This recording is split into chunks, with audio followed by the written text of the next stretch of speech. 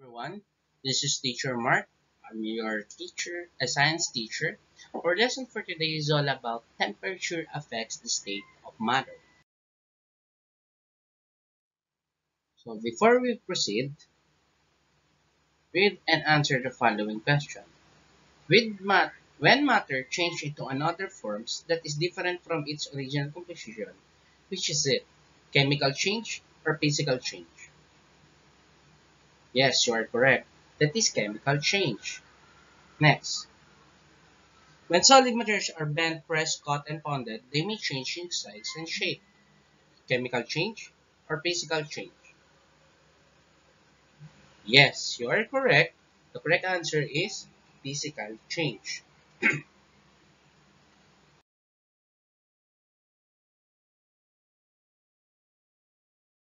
Then tell if the change happening to this material is physical or chemical change. Souring of milk? Yes, it's chemical change. Slicing of bread? Yes, is it physical change? Next, baking of bread, chemical change because you need to bake. Rusting of nail is chemical change. Fermenting of grapes, chemical change. And lastly is mixing of elements is chemical change. So kindly watch this short video clip.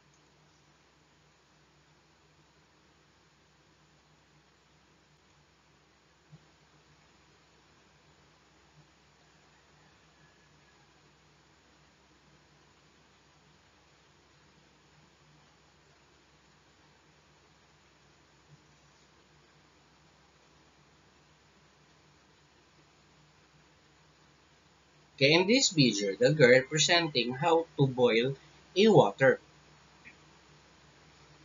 Okay, he pour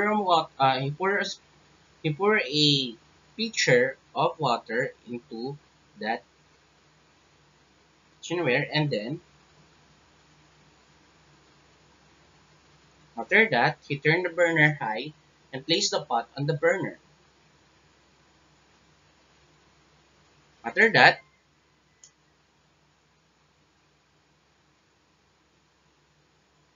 the water boiled in the pot, then air comes out from that water. The first steam, that's what you call steam. It will form between the water and the lid. Next, the bubbles will appear around. Final bubbles will become larger and the surface of the water will become hotter and hotter.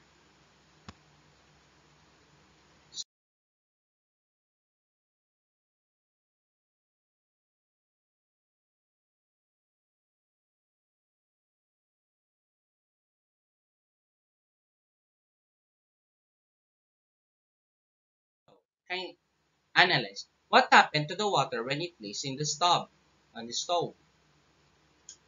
Yes, the water is boiling. Do you think what will happen to the water after you boil it? Okay, good. The water, the water will become hotter and it will give off a steam or the hot air. Do you think why there is a smoke or fog during after you boil the water? It is because the water boils and then it turns into steam. So, our lesson for today is all about temperature affects state of matter. But before we proceed to our main topic, we need to determine first what are the three states of matter. The first one is the solid. Solid are the definite shape as well as mass and volume. So solid example of solid is the things that you, for example, you can touch like the solid materials, books, pencil, computer, face mask, okay, the face shield. So those are the solid materials. And then the next state of matter is liquid, an indefinite shape. It will conform to the shape of its container. Example of this, the number one example of this is water, the soy sauce, the vinegar, and the soft drinks, and etc. The last state of matter is gas, has no definite shape and or volume. So this example of this are the sting that you saw a while ago in water boiling, when the water was boiled. And then also you may see gas like the smoke that came from the cars and the factory and all of it. So those are the three states of matter: solid, liquid, and gas. So these are the temperatures affect the state of matter. Let's analyze. Change of states. When it's as you see, solid is this. Okay? So it will turn into gas through the process of sublimation. And then again, it will go back. If the gas turns into deposition, it will turn back into solid. Again, solid to gas, sublimation, gas to solid, deposition. While in the other hand, solid will become a liquid through process of melting. And then also in the vice versa, liquid will become a solid if it is in a freezing point. So condensation, here liquid to gas, it's boiling. As you may see a while ago, in the water boils, it forms a steam, which is that steam is an example of gas. Therefore, liquid to gas is through the process of boiling. And then gas will change into liquid through the process of condensation. So with the presence of it, the blue one, and then without the presence of it is the green one, as you may see. So it means that these arrows is with the presence of it. Example, gas will become solid to the process of deposition and with the presence of the heat, while solid will become gas to the process of sublimation without the presence of it. And same thing with liquid to solid, which is freezing, which is green, without presence of heat, and then melting with the presence of the heat. And on the other hand, liquid to gas, boiling with the presence of heat, as you may see, the stove as producing heat so that it's enough for the liquid to boil and form a steam. And also, in other hand, gas will turn into liquid through the process of condensation.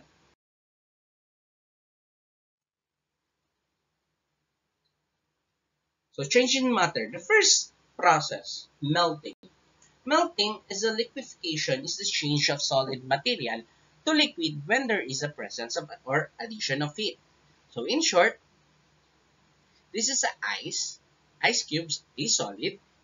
With the heat or heat presence, it will turn into water or in liquid. That is the presence of with the presence of the heat, it will turn into liquid. Okay, next.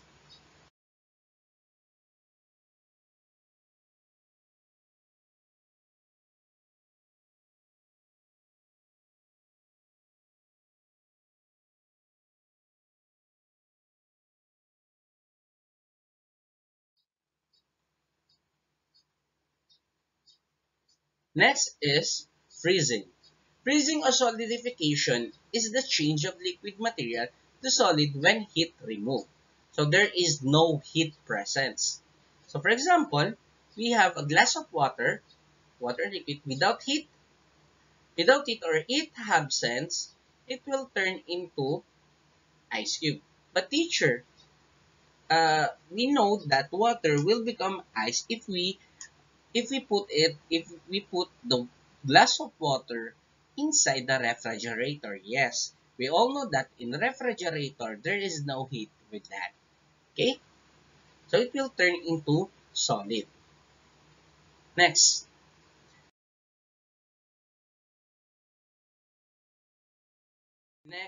state of matters.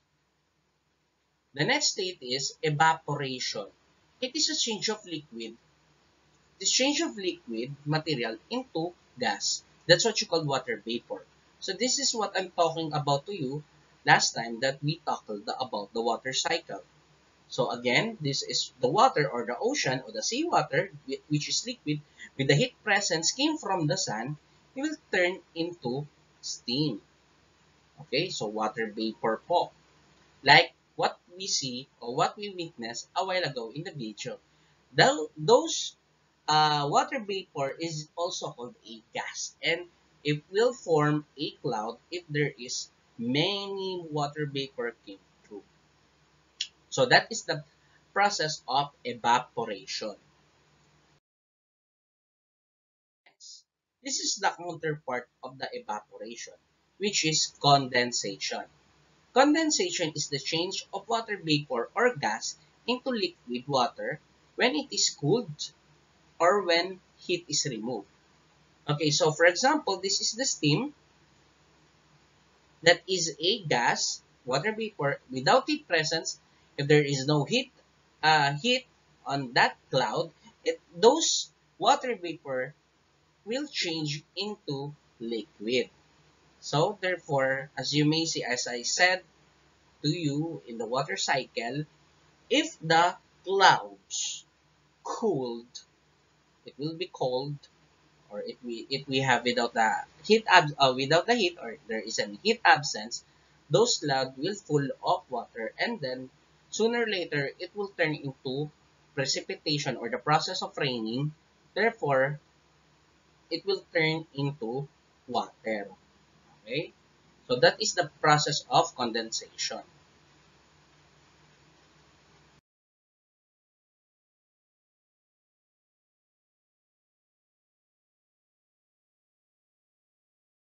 Next,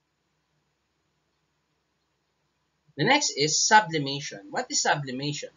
It is the change of solid to gas without passing through the liquid form. Okay? So what is that, teacher? For example, I have here a dry ice, solid.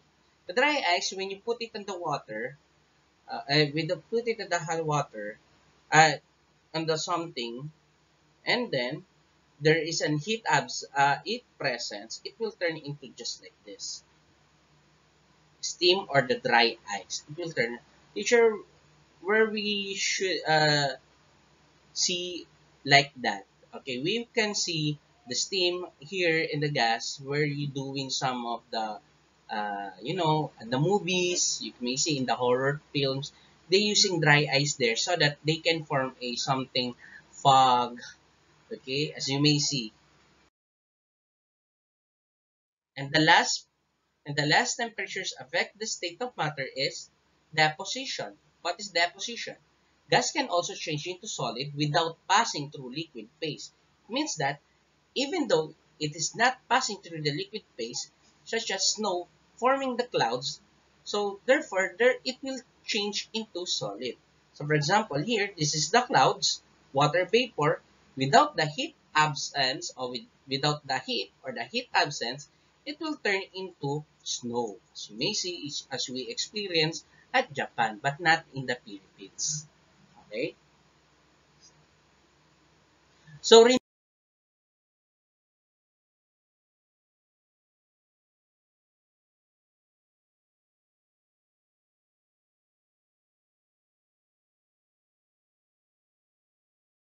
remember, matter undergoes physical or chemical change.